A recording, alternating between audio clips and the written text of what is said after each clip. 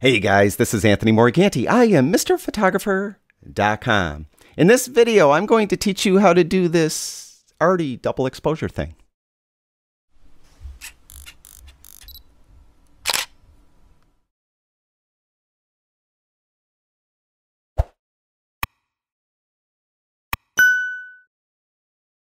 The technique I'm going to show you, I actually learned from a Photoshop magazine, but for the life of me, I cannot remember the name of the magazine, but I do know I have that magazine stored away somewhere in my house.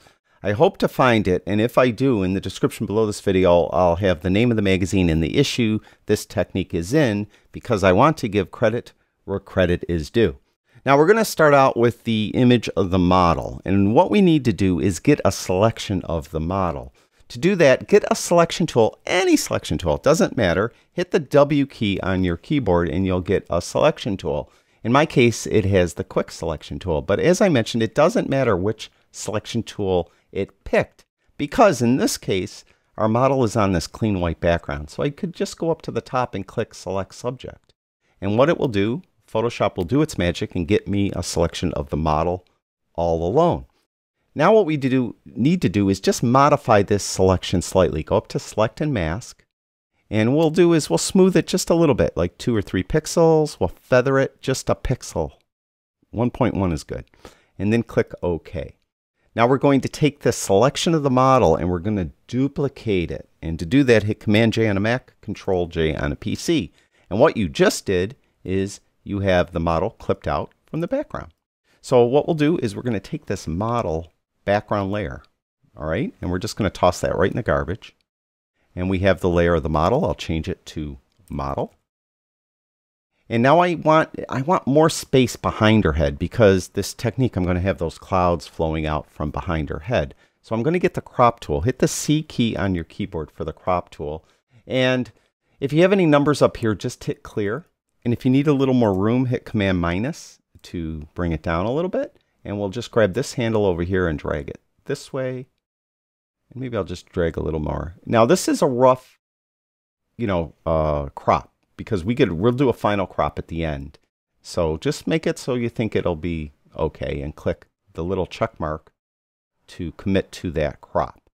All right, now we have the model all clipped out on our own. We recropped everything so we have it the way we want it.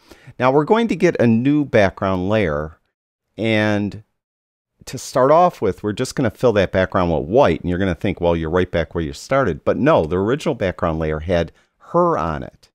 This background layer is just going to be all white. Now to do that, go to this little circle at the bottom, click on there, go to the very top, click on solid color.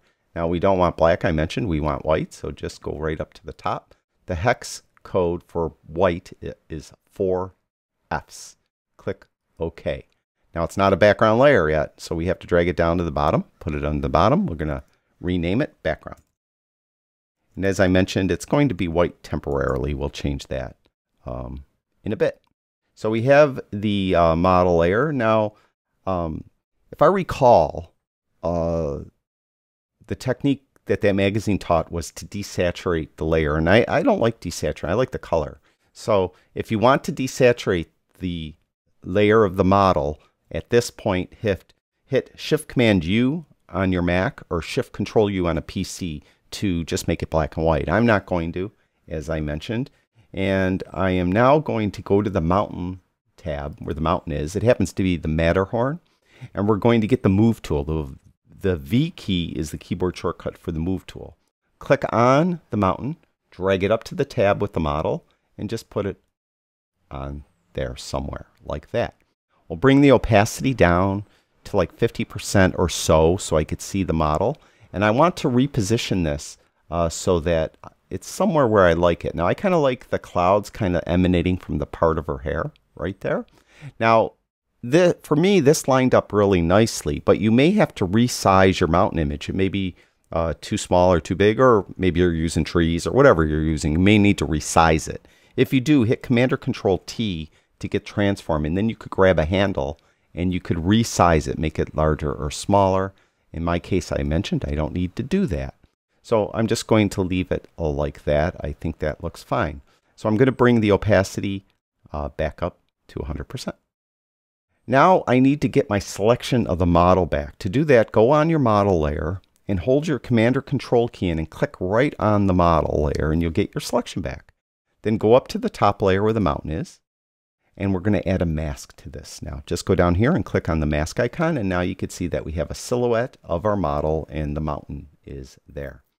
Now at this point you may like this a lot. I've seen a lot of people use this for whatever reason, and you could use this for something, but I want to continue on and show you some more arty things you could do with this. So what we need to do now is go to our model layer, and we need to duplicate it, but we need the duplicate to be on top. And the easiest way to do that is just hold the Alt or Option key and click on that layer and just drag it to the very top. And now we have the model layer on the very top. Now what we're going to do with this is I'm going to change the opacity down to around 50% so we could see the mountains again. And we're going to change the blend mode to lighten, like that. Then we're going to add a layer mask to this. So go down and just click on the mask icon. So we now have a mask on there. Now, because it's a white mask, we're going to want to paint in black. So go over here to your color swatches. Make sure black is the foreground swatch. If it isn't, like it isn't for me, hit the X key on your keyboard. Now we're going to get a brush.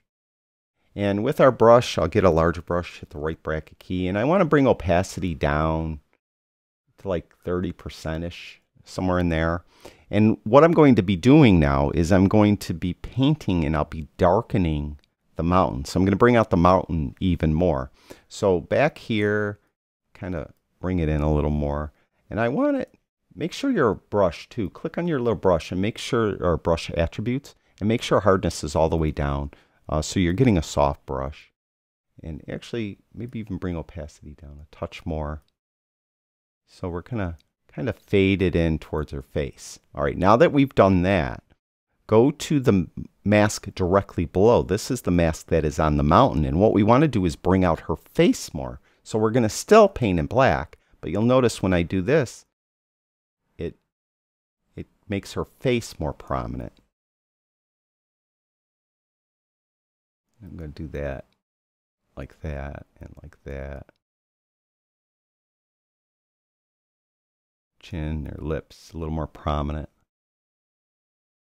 There's no right or wrong way. Do it to whatever you feel looks right, and I think that that looks pretty good. Now what we need to do is on this mountain layer, we need to duplicate it. Just hit Command J on a Mac or Control J on a PC.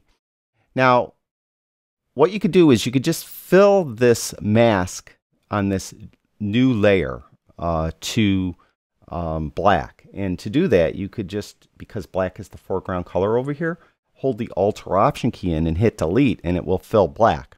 I'm not going to do that only because I want to show you something. I'm going to take this mask and throw it right out. So I'll throw it right in the garbage can. And don't click Apply. Click just Delete. We want to delete it. And you'll see now the mountain is there without being masked out at all. And you can see these clouds. So what I want to do is I want these clouds to be coming out from the back of her head. So that is what we're going to mask in. So I'm going to bring the mask back. And to do that, I'm going to hold the Alt or Option key when I click on the little mask icon, because when I do that, I'll get a black mask. So I have my black mask. Because it's black, I need to paint in white. So I'm going to flip-flop these colors by hitting the X key. I have my brush active. I'll bring opacity up to make 44%, and we'll start brushing in these clouds like this. Now don't worry about the end here. That's why we cropped roughly. We're going to recrop later to fix that. And I went a little bit too much here, so I'm going to hold hit X on my keyboard to switch to black and kind of make that a little more even there. And kind of like that, I think is pretty good.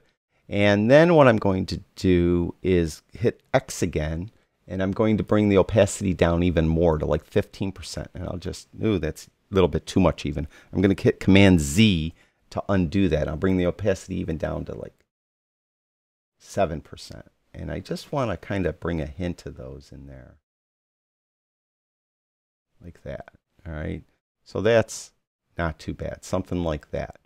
Now, what I want to do is I want to change the color of this background layer. To do that, go on the background layer itself. Now, double click not on the mask, on the actual background layer, which is to the left of the mask. Double click there. And when you do that, you'll get a color picker. And I'm going to pick the blue sky color, like right here. And you can see that it did. Now, it is a little bit too dark. So what I'm going to, for me at least, so I'm going to just brighten it up. I'm going to push it up like this, something like that. And we'll click OK. Now we'll go back up to the top layer. I'm going to get the crop tool again. I'm going to hit the C key. And I'm going to fix our crop so it's a little better. Something like this. And we'll bring this in like this so it's a little more tighter. Something like that. All right, so now we have this kind of cropped image. And the last thing I might do is, this is kind of optional too, and I can't even remember if this was even part of that technique that was in the magazine. This is just something that I've learned from other things. Sometimes you could make it look a little softer, a little more dreamy looking, is if you put a stamped layer on top of all these layers. So what it will do, it will take all these layers and stamp them together into one layer and put it on top. To do that on a PC, make sure you're on the top layer. On a PC, hit Shift Alt Control E as in Edward. On a Mac, Shift Option Command E, and we have that stamped layer. Now take this stamp layer and you could change or you could desaturate this by hitting Shift Command U on a Mac, Shift Control U on a PC. Now we have a black and white image. But we're going to take the opacity. First of all, we'll take the blend mode. I'm sorry I'm getting so confusing because I'm going off script.